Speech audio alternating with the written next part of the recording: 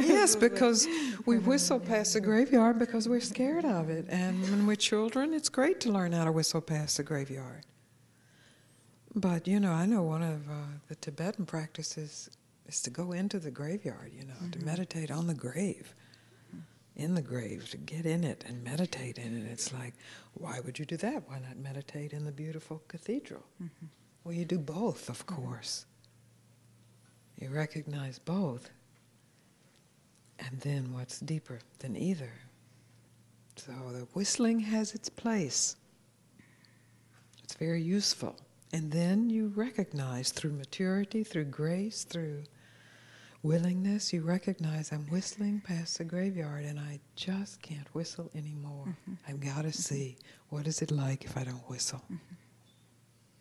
And it can be terrifying.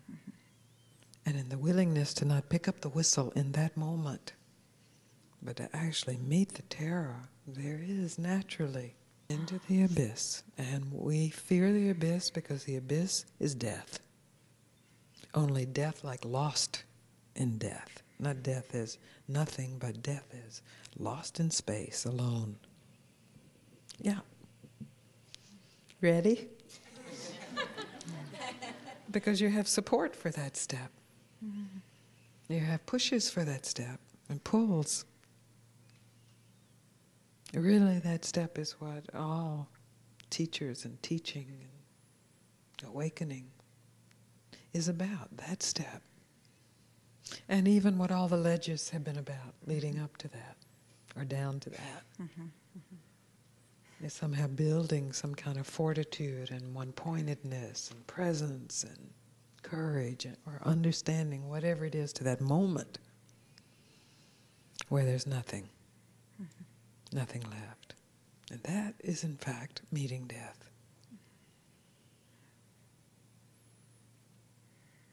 And that is, in fact, meeting life.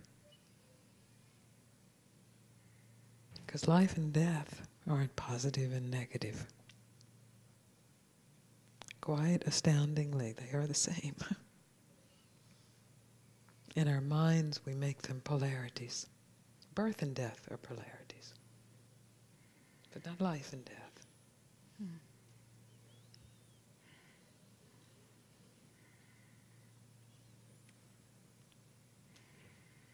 This is very good news.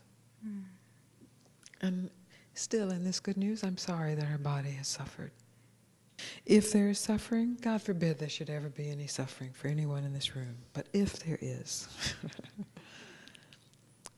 which there will be, of one form or another,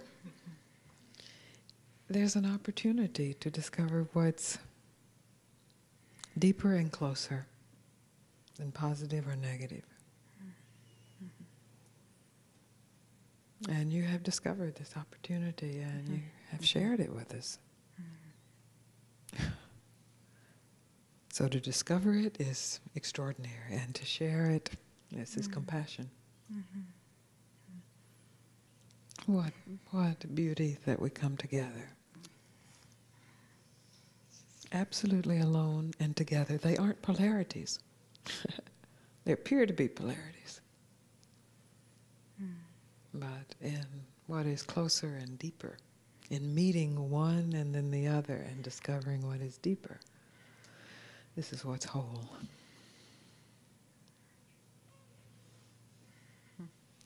Thank you. Thank you.